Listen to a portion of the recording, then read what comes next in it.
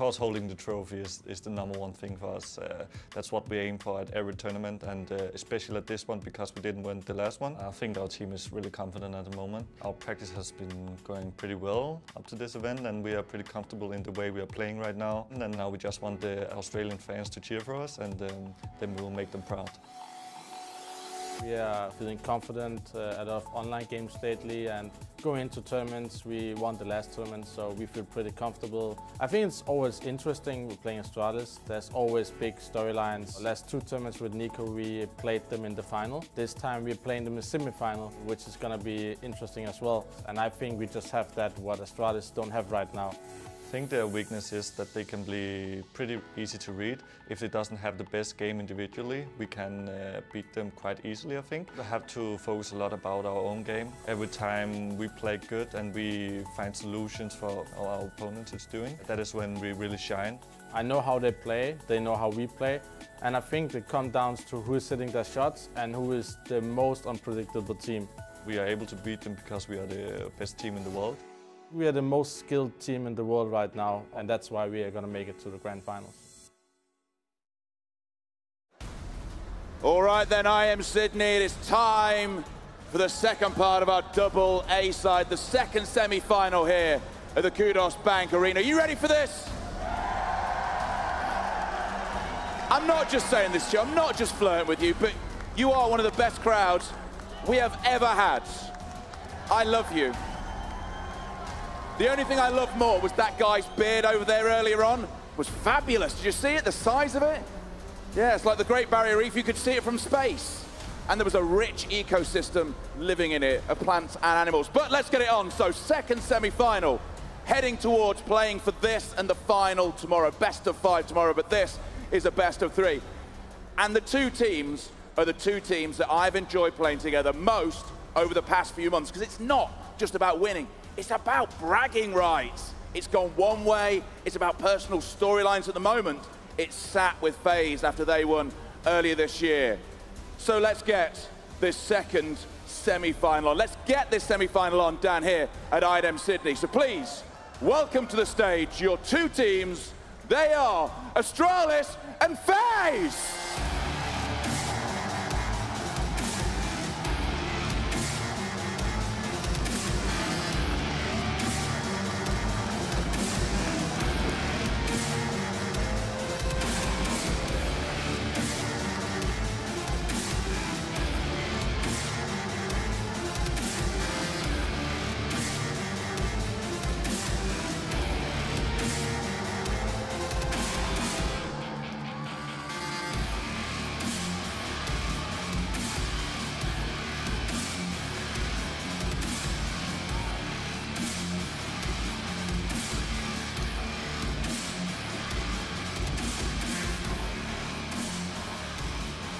So it has been fabulous matchups. I'm just going to get a quick word with Carrigan. Now, I've chatted to you a lot over the past few months at different times. You're in this team now. You guys are not just playing well, you're playing for each other. Is there still a little bit of something personal when you play Astralis? Yeah, and you're going to see that now. Oh, yeah. This man was hyping it at IEM in Katowice. There is still something. Now, I said before, it's a little bit personal. There's bragging rights. They beat you last time you played. How much do you want to set that right? 110%. All right, they've set it up, so 110%. We're about to see it there. Sydney, are you ready? I said, are you ready? Let's get this second semi-final on. It is FaZe taking on Astralis.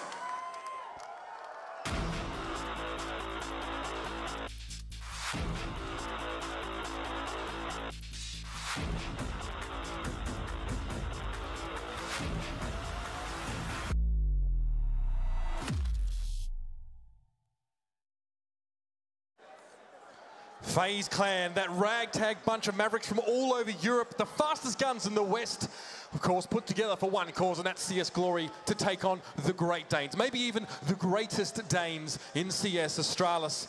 This should be, in any other tournament, a grand final matchup. We're blessed to have it early, gentlemen.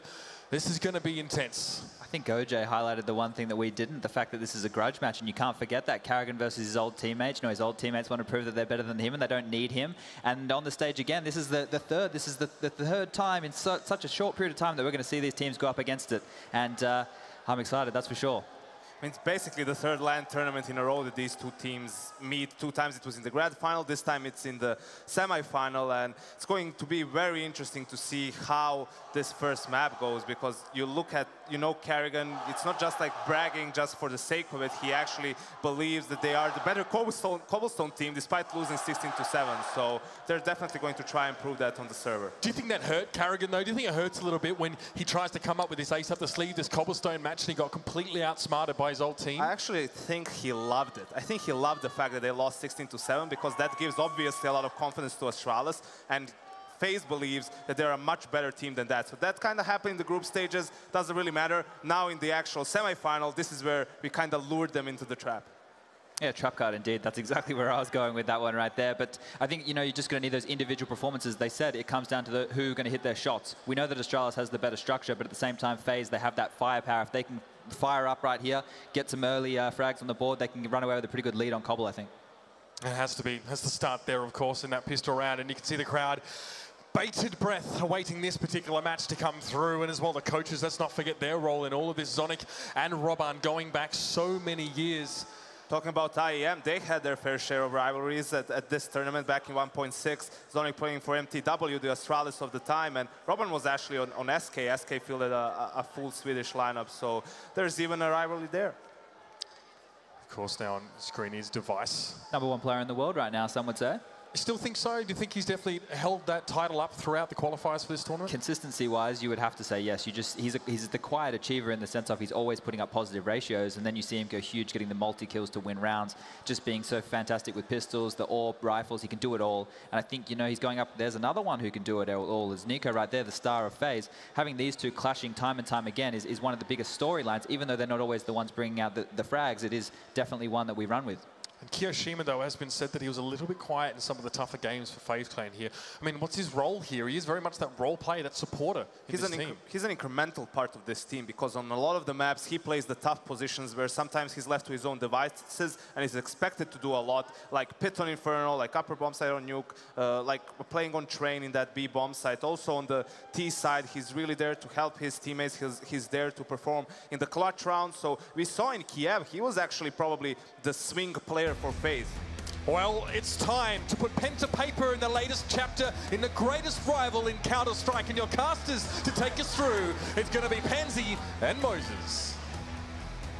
Thank you, Mitch and the desk. It is time to start up this truly phenomenal grand semi-final here between these two.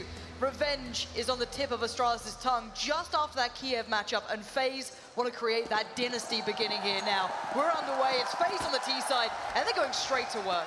Yeah, this is really fast-paced. They want to set the tone right at the start. Rain with one. Glave's got to hold on, and he's hitting some very nice shots, staying alive as long as possible into this 3-on-3. And now they have control of the bomb site. We've still got the swing factor of Nico coming late in through drop. I think Kievi might have heard the steps, and it slows down. Bomb planted, Device merely 1 HP. Kievi still sits pretty, but not for long. Alu is there, and Alu's there again. 4 kills for Alu in this round. That's what a start for him. Yeah, that is so sick. They need guys like Alu, and they need guys like Kiyoshima to have another stellar series here against Astralis. This matchup is so funny on Cobblestone. The big thing is, talking to both of these teams like before today began, Astralis believes completely that they have FaZe trumped with this pick of Cobble. They're so excited to be playing on Cobble a second time. They think they're the better team. They think this was a trap for FaZe. And FaZe, I mean, Karrigan just came up to the desk in front of us and just, you know, said, yep, they fell right into our trap. We get to play Cobblestone again. And look at this, another rush towards this B bomb site. FaZe not slowing down whatsoever. Glave's going to slow things down for now. They're going to do it for him.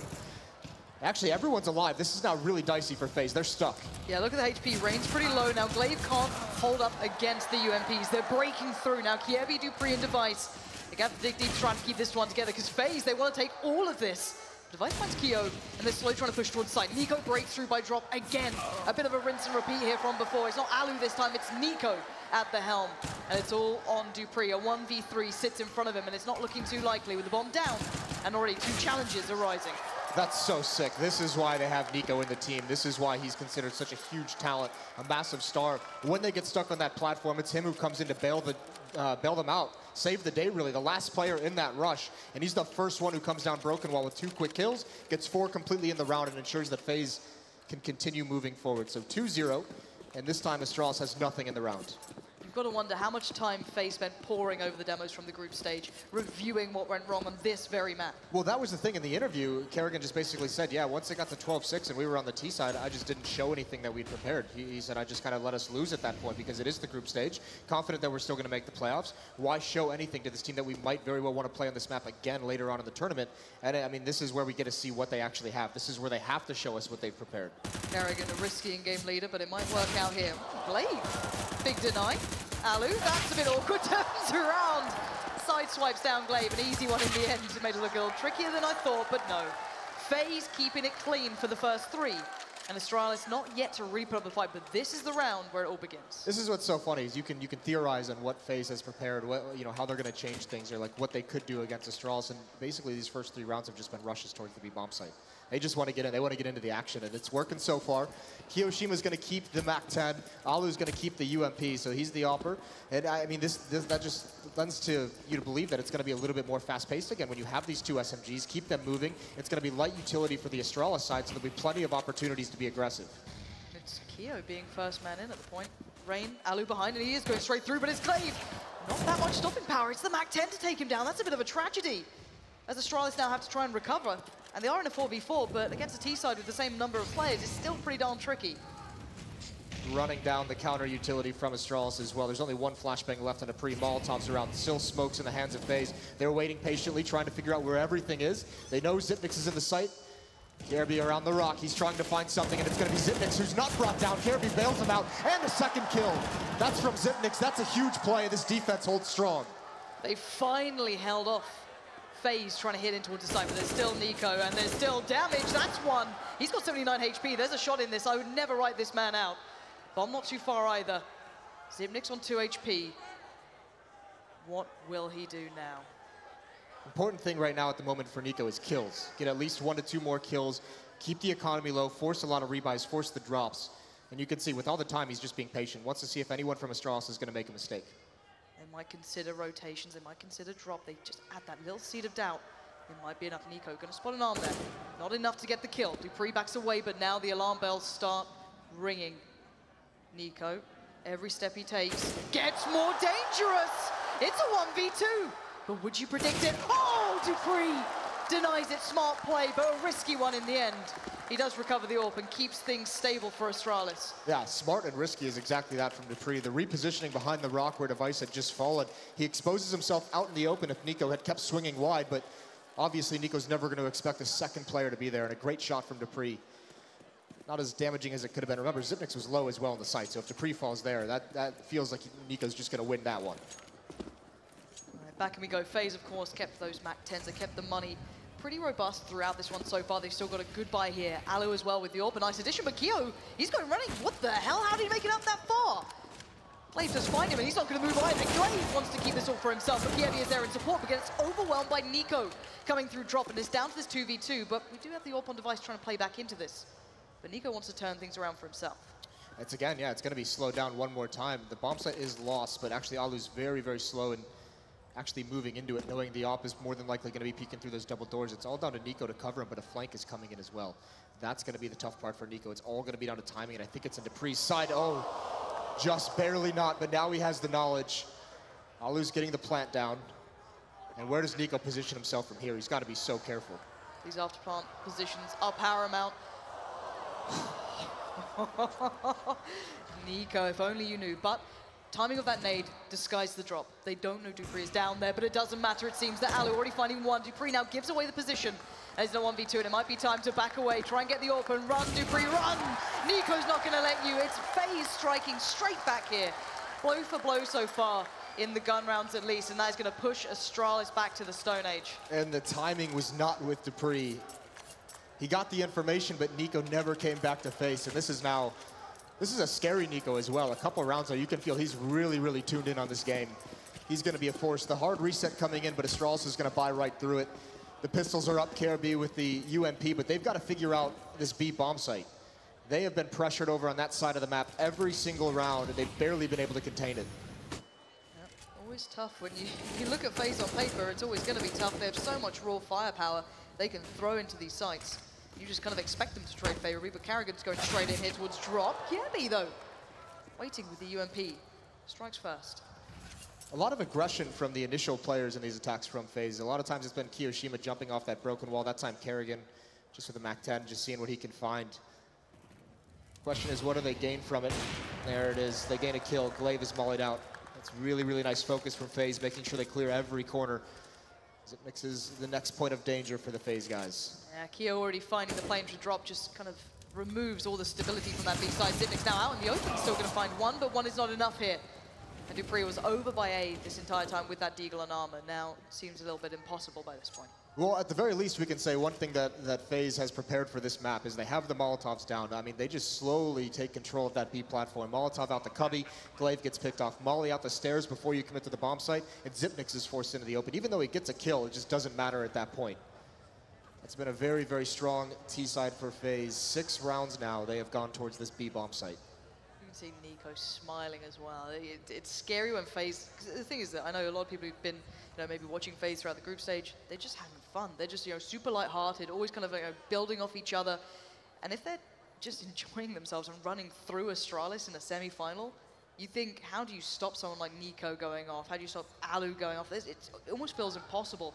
And we know that Astralis found this hard against SK to try and get around that fallen element with that additional orb that came through, but still, they're going to have to come up with a plan soon to try and quell that attack that FaZe have been bringing towards B. And the tough part is, I mean, they've actually done a pretty decent job, all things considered. They really haven't had a round where they've had all the utility that they could possibly like to hold it off, for more than 45 seconds, more than that initial throw of a smoke and Molotov. I mean, they just haven't had the economy to do that, but still they've brought some of those into 2-on-2s and in very close clutch situations. They just haven't been able to win them out. And again, it's looking like it's going to be a massive play towards this B bomb site from FaZe. The question becomes that when the gun round comes in, do they just throw more bodies for the defense at the B site, or do they try and get aggressive over towards A, try and get a quick flank coming in? And then it's down to FaZe. Do they switch up that one time? Do they go, all right, screw it, let's go A? Ball is in their court, but KRB is doing some real damage through drop at the moment. It may be a 1-for-1 at this point, but anything's a benefit. They've got himself an AK. Glaive finds Nico. What is happening here? We're down to a 3v2, and Glaive again tries to take the fight, but now Rain is fully switched on and well aware of what's happening here. KRB is the one guy who can try and deny what FaZe are building here, and it's not looking all that good. Alan goes down. No! It's down to the 1v1. No armor on KRB. Rain on 37 HP. It's all aim, it's all guts, it's all glory. And 1 minute to play this out. Bomb next to KRB. Rain knows he has to take this fight, and both players missing. It's vital. Molly goes in. Tag! Oh, KRB! He gets the job done. No armor, just sheer raw firepower. What sick composure from KRB in that round. You can see he doesn't want to commit to any of those fights. He's got no armor. Any of the bullets that come out from Rain is really going to mess with his aim in that situation, so he has to find the perfect fight to take, and eventually he does get it. KRB outlasting Rain there, that's huge. Also, I mean, the big thing is that's a round where they only had pistols, so a blunder there from FaZe, and that's going to put their economy a little bit low. That's going to put them on the edge. Very, very small tech pause, but we're back into the action now. I think Astralis might have just followed that with an actual tactical one for themselves. I mean, this is smart because this is essentially a really big portion of the half because they just win a round. Their economy is they have 4 players below $1,000. So if they lose this one, it's right back into that double reset territory. This is the round that can establish if moving forward they'll be able to have a decent guns and decent utility. This is the best round they've had in terms of their arsenal. So if you're FaZe though, do you just throw a curveball at them? You've just been pounding B the whole time. Yeah, just switch up and go A? That's the question because they have with so much success at B early on in this match, they've set it up perfectly to throw some kind of a fake, right? Because Astralis, once those nades are coming out from FaZe towards the B bomb site, they're going to be very, very worried since they haven't been able to handle it very well for 5-6 rounds in a row. So the fake at some point is going to come out. The question is, does Karrigan go with it here? We're going to see what he calls coming out of this one. Again, Astralis, it looked like they started to do kind of a 4-1 look for a little while, trying to really be able to handle that B presence, but we're back into this now. And this is already a different look. You can see it from the start. 3 towards A, 2, 1, I guess towards drop, and dupreeh and Device almost there. and Astralis actually one step ahead. That's a great peek from Device over that smoke to just see if bodies are going towards the A bomb site. He gets the information, and Astralis already has 3 players here. This is the battle. This is for the round. Rain just eliminates Dupree, goes for more, and he's going to get it. KRB can't handle it. There's the 3rd player. They all miss. Rain is unstoppable. He might not stop now. Xyp9x could be the next possible victim here. He's trying to get round. He's trying to be relevant. But Rain's not having anything. That's 4. He comes alive when it matters the most. And again, Astralis will be left shattered after this round. That is so crushing if you're Astralis, mentally as well. You have the perfect call. You have the perfect setup. 3 players at A halls, and it's 1 man, just Rain, who eliminates all of them. What a round. And it's always been the danger with this FaZe team. You always question, what happens when 1 of the players turns up, 2 of the players turn up? We've had 3 so far. Glaive is trying to find his way out of this, but too many men surround him. And that round meant a lot to FaZe. Yeah, that's huge. Look at this money on the Astralis side of things. That is so brutal for them. It's going to be another round that you have to imagine. And just look at this. First headshot. This is the one that really confuses you. That Molotov is perfect. It actually isolates Rain. His only option is to go forward. And to see someone like Device, Sponge said it in the pregame. I mean, just on the fact of how consistent he is at landing shots and how consistent he is among series and among maps, you can consider him the best player in the world. But, I mean, that is just a routine miss that he makes there. And now they can go right back towards B. Why not just go right back to what was working before? Nico doesn't even see him. Getting Xyp9x down to 17 HP is absolutely devastating now. They hold FaZe. They've got the utility. They can just wait this out. They can molly out any area they need to. But Device is just swing factor, as is KANAŞ. Be patient as well. They know if there's a buy, it's just going to be pistol armor. So running down the clock is a friend of FaZe here, because the more they pressure, the more utility is going to come out for the Astralis side of things. So easier to take those range duels with AKs against pistols when there's no smokes in the way. And at the moment, they've slowed everything down, considering a rotation back towards the A bomb site. Nico is alone in drop. This is lovely. Pulling 4 players over to B, and I think Astralis are getting an idea of what's happening here. You can see them slowly swinging back over. Xyp9x and KRB and Device all considering Dupree might be hearing steps. He might not be. It might just be a read on the timing here. Yeah, I think this is just a read from Astralis. It's also a gamble, knowing they have to do something. There's Dupree, spots 1. KyoShiMa gets into some cover. Gonna take the fight still, and Dupree walks right into it. Xyp9x out in the open, he gets dropped. Device, though. This could throw a real problem towards FaZe. Will they expect it? Will they deal with... Ooh, a 1-for-1 trade is good. That's fine. That's more than you're happy with. Now, KRB's left in that kind of decisive moment of, what do I do? Oh my God, Kyo! Right through the door. We'll find him anyway. It feels like nothing works in their favor here. Yeah, this is going so well. At the moment, it's looking like FaZe were correct. They were the ones who set the trap for Astralis, and they've fallen right into it. Glaive the only one left, he sandwiched. That kill might not matter. Nico's still at the B bomb site, but that's huge. Really great awareness from Glaive, and he's going to get out. He's going to survive with the AK-47. It'll be likely the only weapon they have into the next round, but at least it's something you can work with. The money has been absolutely distraught for Astralis, yet to feel like they can actually make that fight. The imperative rounds, FaZe have just seemed to have such an advantage, even in the mental game. They came into it doing those consistent B hits that had worked and worked and worked, and then that A hit comes through, and it was Rain right at the helm of that. And it just worked out so perfectly for them. Yeah, great individual efforts from FaZe in all the important rounds, right? All the rounds that Astralis has something, the first chances they get to build and string rounds together, FaZe just shuts them right down. Well, so far we've seen Alu have his moment, we've seen Rain, and we've seen Nico. Let's see what Kyo and Karrigan can do. Why not? They're going to have a lovely time in this round. You've only got Glaive with the rifle, P250 or 2 as well, spread apart, but not too much to write home about at this point. And Astralis just having to maybe consider options of what they do in the next round here. That's the tough part, because, I mean, actually, just the previous round they lost. They had the right read. They had the right play called for it. They were ready for everything. This is interesting. If FaZe is going to keep fighting, they've got to know this is the only rifle in the hands of Astralis, yet they still keep a couple bodies there to take this duel. Glaive brought down pretty low, down to 32.